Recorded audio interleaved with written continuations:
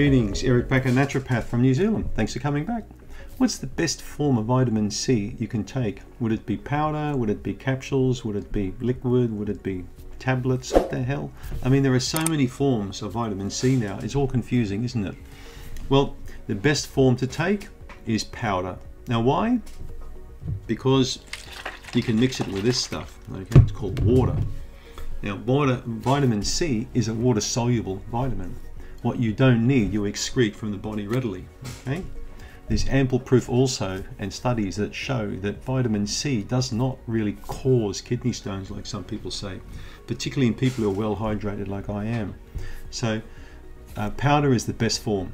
You mix it in powder, you drink that water, dissolves into the water, gets in the gut, the uptake is much better.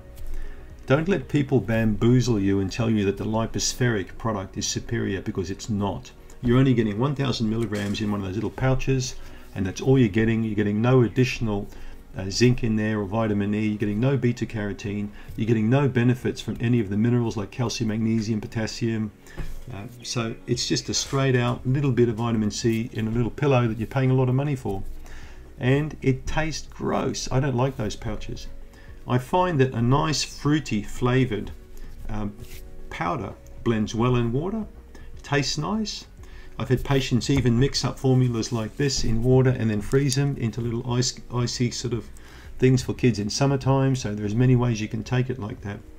So the powder is a superior form because of uptake and easy to dispense. Best value for money too. Thanks for tuning in.